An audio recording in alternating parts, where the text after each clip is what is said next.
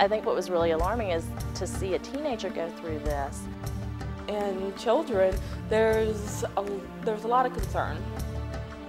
The teachers also they weren't prepared for this. They had no clue of what was going on. I thought it was mainly for old people. I think paramedics aren't used to seeing this as well.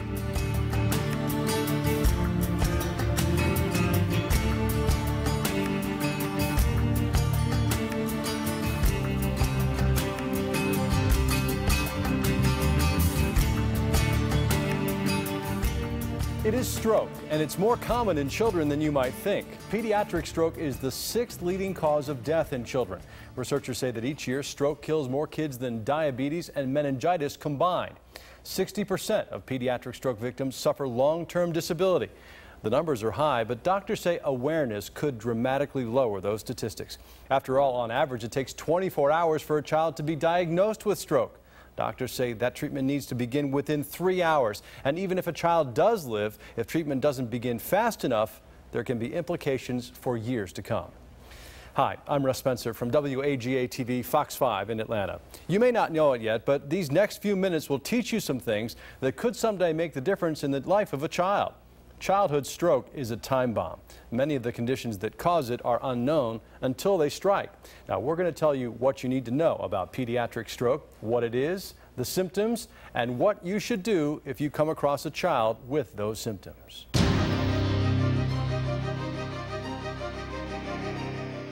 Let's start with a basic question. What is stroke? We asked Dr. Selina Waddy, an assistant professor of neurology at Emory University in Atlanta. She specializes in stroke. About 80% of strokes are what's called ischemic stroke, and that's where a blood clot is blocking a blood vessel so that you're not getting blood to an area of the brain. Now, the other 20% of strokes are called hemorrhages, which happen when blood vessels in the brain break up and cause bleeding inside the brain.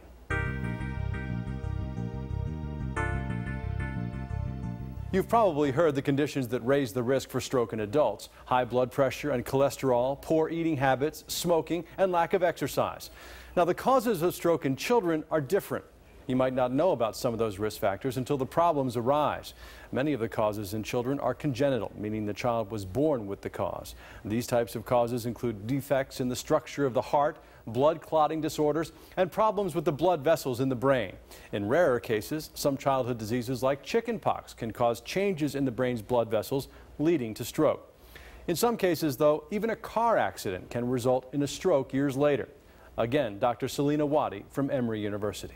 There can be a tear associated with a carotid artery or a vertebral artery. The bottom line, the risk factors associated with pediatric stroke can potentially be found in any child, no matter their shape, size, race, or gender.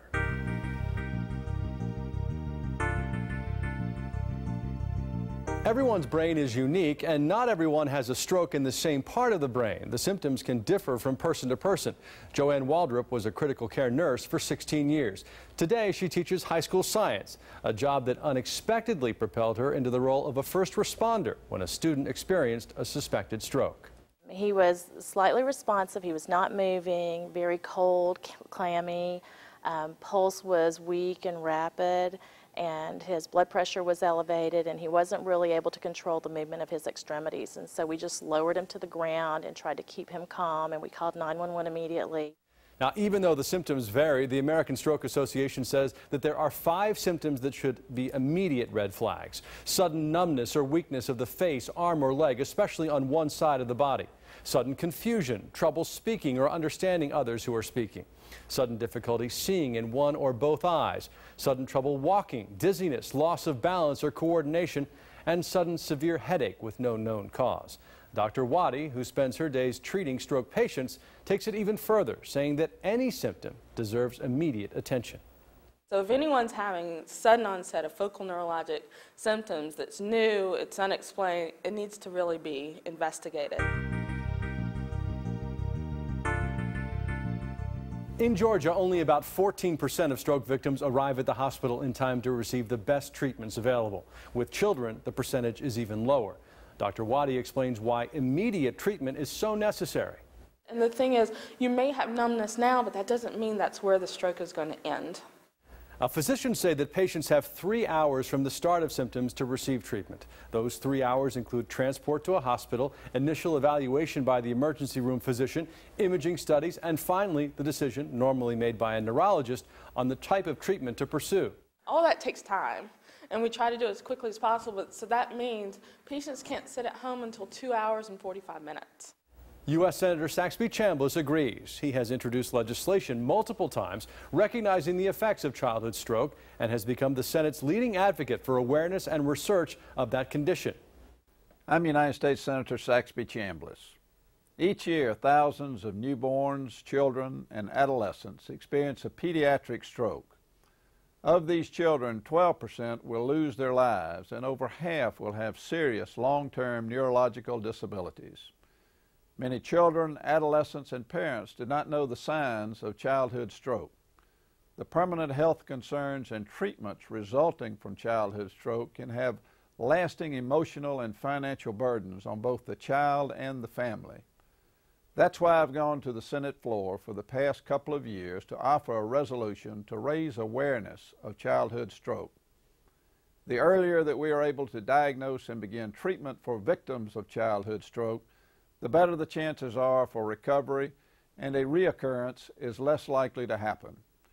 It's my hope that more people are made aware of the symptoms of childhood stroke in an effort to accurately diagnose, treat, and eventually prevent this from happening to our children. Unlike an injury like a sprained ankle or a small cut, you can't fix a stroke, making the need for immediate advanced care all the more important. But there are some steps that you can take to help the patient and medical professionals. Obviously, you need to call for help. The sooner you dial 911, the sooner professionals will arrive. Also, follow the ABCs of first aid: airway, breathing, and circulation.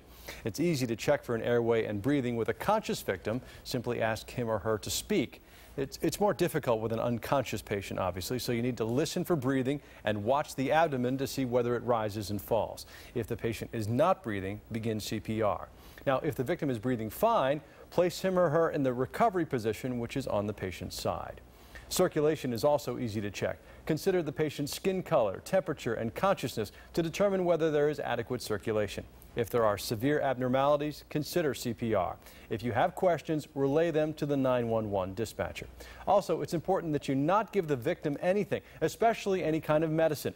Depending on the type of stroke, some medicines could cause more harm than good. Perhaps the best thing you can do is to simply remain calm and be ready to provide details to the emergency crews when they arrive.